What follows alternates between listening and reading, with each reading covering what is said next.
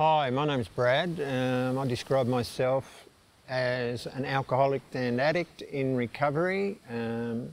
My recovery journey has been a tough one a lot of the time, and has taken a long time for me to get into recovery from when I first acknowledged that I had a problem with alcohol and drugs. But I'm happy to sit here today and be able to say that I haven't had a drink of alcohol or used any drugs for a little bit more than 10 and a half years. 28th of May made 10 and a half years.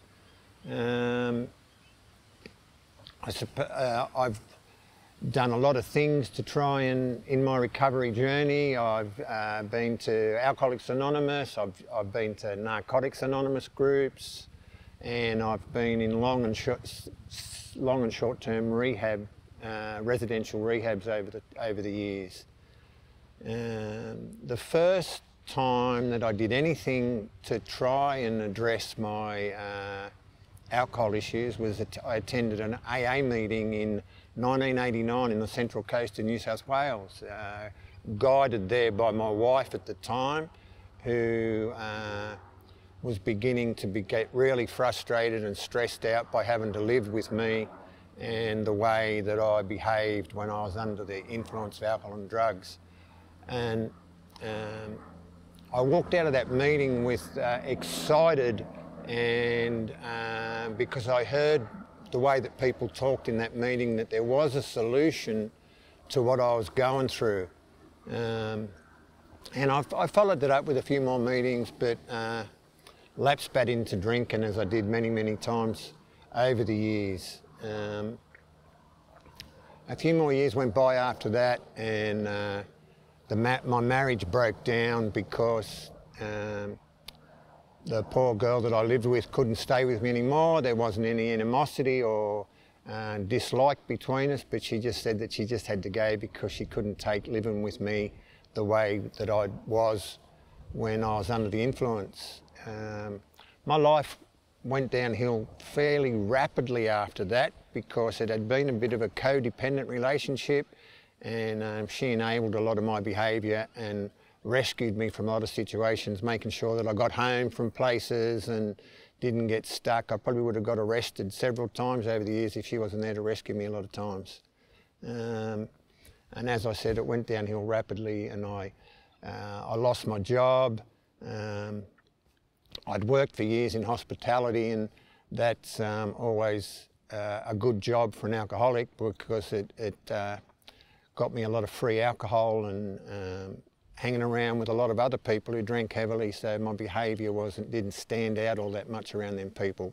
But after I lost the job, the downhill fall was rapid and continued, and I spent all my money reserves. I accessed all the superannuation money that I had, and started to run out of money for drink for the first time really in my alcoholic career, I suppose you'd call it. And I started for the first time in the mid-90s to have grand mal seizures from alcohol withdrawal. I experienced more than 25 of those, and I was being admitted to a hospital in Wyong in New South Wales, and after about 4 admissions there, one of the nurses said that I needed to do something about my life, and that she wouldn't treat me if I turned up again after having a withdrawal seizure. I went to a short-term rehab after that, a 4-week rehab out in Campbelltown, but didn't do much to change. I just had a rest off the alcohol, came back out, and continued my same lifestyle after a short time. This went on, and I couldn't get work, and like alcohol and drugs became, mainly cannabis, became the focus of my life. And in 1999, things were getting worse and worse, and I went to the Salvation Army Bridge program for 10 months, but still sat in there and didn't come to the realisation that I really needed to change the way that I thought about life and thought about myself and deal with the issues that I was going through. And so, but didn't do anything about it. Just stayed in a safe haven away from alcohol. I call it like living in the problem. I was living in the problem, not living in the solution.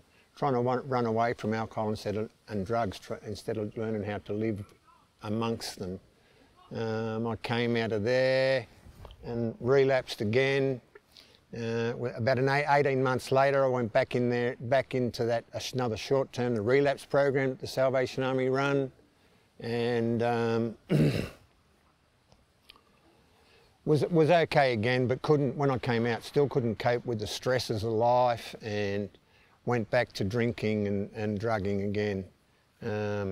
I relocated, did a geographical in 2003 from New South Wales and came up to the Northern Territory, and continued to try and run away from the alcohol and drugs, and went out and worked in a remote community for 8 years. But each time I came into town, I would get really sick and drink too much and use drugs, and I continued to smoke cannabis daily, more or less, the whole 8 years that I was out there in the remote community.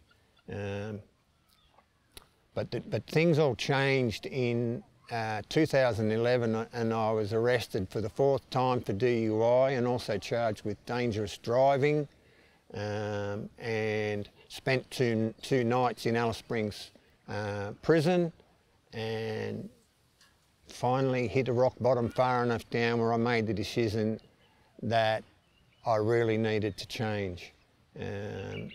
I was lucky enough to, after 2 nights in the prison, to be put on the